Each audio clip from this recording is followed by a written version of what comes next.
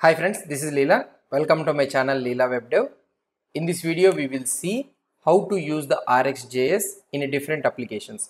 Now I am taking an Angular applications. As I already told you, I will be taking this Angular application. If you want this, you can work in any standalone TypeScript application or JavaScript application or in React or Vue. Any application you can work it. But I am taking Angular as a reference. Now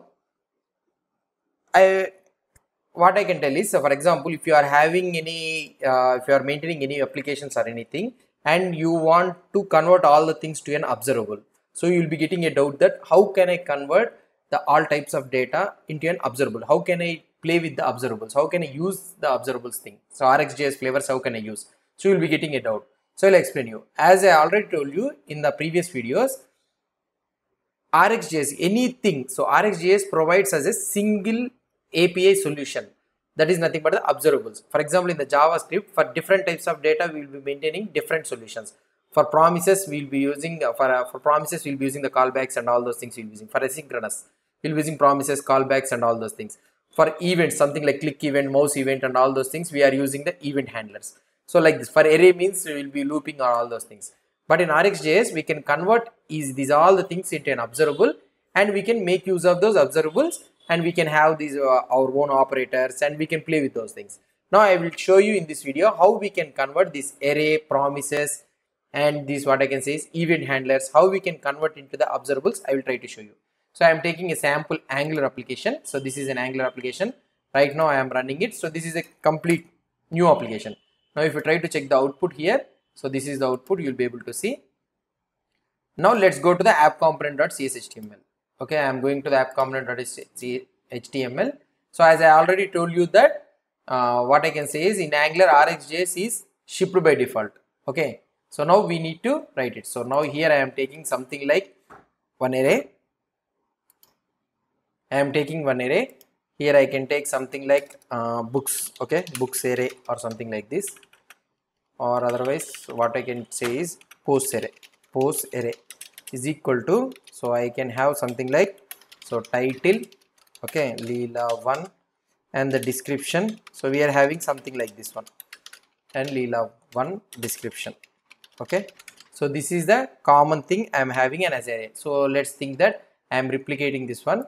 So here I will be having 2, and this is 3, and this is what I can say 1, and here 2, and here 3.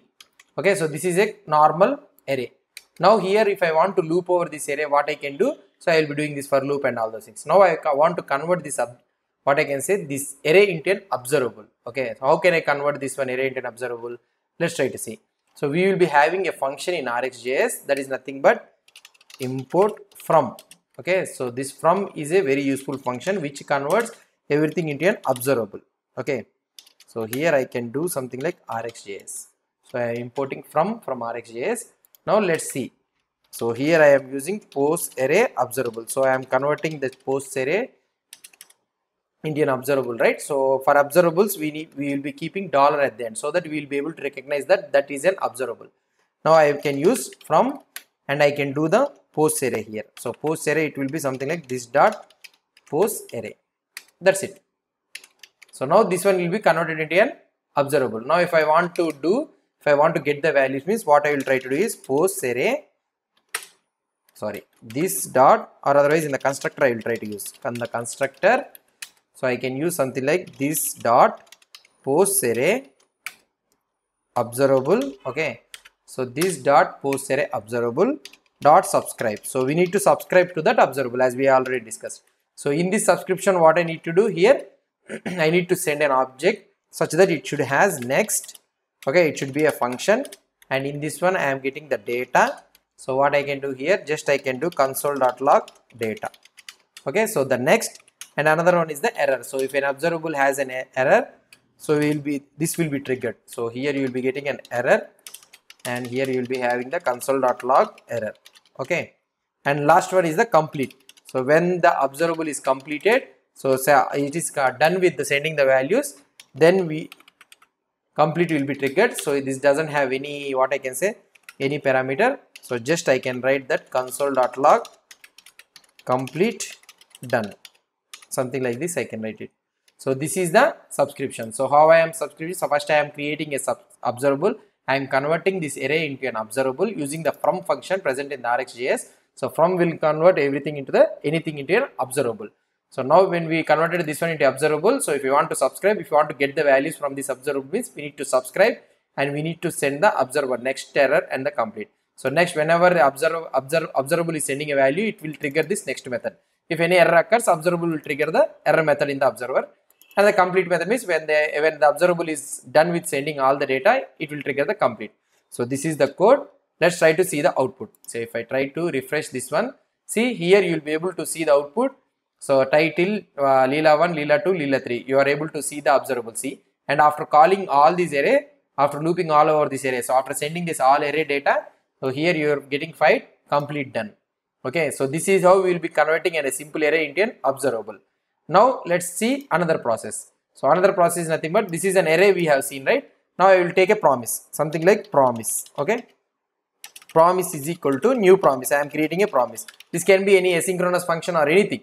Okay, new promise. So this will have something like resolve and reject. Sorry, resolve and reject. And this resolve and reject, what I will try to do is I will try to write set timeout. Okay, in this set timeout, this is a method, and here what it will try to do is I am trying to send the resolve. Okay, resolve. So resolve the promise sending data.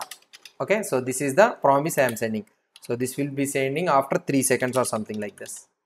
That's it. So this is a promise. Now I want to convert this promise into an observable. How I can convert? So promise observable. I can take another variable, something like this, and I will convert using the from. Okay, from will convert the into observable, right? So I can send this promise.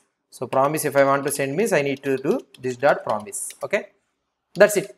Now this is a promise observable. So if you want to get the values from this promise observable means what I can do, the same process. What I can do is just I can copy this one and I can paste it down. I can copy this one and I can paste it down. So now this time I need to subscribe to this promise observable. That's it. So let's try to see whether we are getting 5 or not. So promise done. I am writing in the complete promise done. Okay, let's try to see whether this one is emitting the data or not. So if I try to refresh this one, so first time, so everything is called. Then after 3 seconds, you are able to get this data also. See, resolve the promise sending data and the complete is done. Promise is also done. So this is how we can convert the promise into an observable also. Okay, so now last one what I will try to show is how can we convert the event handlers, something like DOM events, something like click event, mouse event or hover event and everything. So these are all the events. How can we convert into an observable? So those things let's try to see. Here I am removing this all HTML. Okay, so here I am removing all this HTML. Let's try to do it. So okay, so let's try to write h1. Here I am writing h1, and in this h1 what I can do is, so in this h1 I am writing RxJS. So here I am writing RxJS Observable. So just I am writing the heading, and here I can have something like one anchor link. I am keeping one anchor link, ahref is equal to, so click here. I am using this one, click here. I am taking an ID, click button. So this is just simple anchor link. Now I will try to see the output. If you try to see the output here, you will be able to see, you are able to see the heading, and also one button is there. When I click on this button, I need to get the value through the observable. So that means I need to convert this one into an observable. So how can we convert? So we have added an ID, right? So let's try to do this one. So what I can do is, let's try to implement after view init. Okay, implement after view init. So why? Because the DOM has to initialize, right? So after view init. So let's implements. Okay, after view init. Okay, so now after implementing this one, so what I need to do here, ng after view init. So in this ng after view init, what I will try to do is, first I need to take the value. So now what I need to do, so for converting an event into an observable, so we have a method that is, we have a function that is nothing but from event. So this is the method which converts, not from event, which converts the event into an observable. So what is the event I need to convert? So document dot get element by ID of click-button. So this is the ID I have given for that anchor link. So now what is the event I need to do? Click event. Okay, so I need to give the click event. Okay, here you are getting an error that it may be thinking it has an what I can say null or HTML element thing. So you can keep the bang operator at the end. And now here you can do subscribe. Okay, so I can do the subscribe, the same thing again the same thing. So you can copy here and you can paste it here automatically. So this complete will not execute anytime. So the complete will not be executed in this from event. Why? Because so we don't know when the user presses that button. So whenever the user presses that button, we need to get the event from that click button and we need to execute that subscribe thing. Okay, so that is the reason this observable will never end. So this observable will be keeping on listening, keeping on sending the data. Whenever the user clicks on the button, so the observable will send the data so that the subscribe next button will be invoked. So now if I try to check the output, so here, so right now if I try to refresh this page, so the two observables got executed. Okay, so this is the array observable and afterwards promise observable right now. So that what I can say, the DOM event observable has not invoked. Why? Because it is waiting for the data to send. So when I click on this button, automatically see it is refreshing actually. So now what I want to do is, so just I will keep a hash, so not to refresh. Now what I will try to do, so let's refresh it again. Yeah, it's refreshed. Now if I try to click here, if I click here, see I am able to get the mouse event. If I click here again, I am getting the mouse event.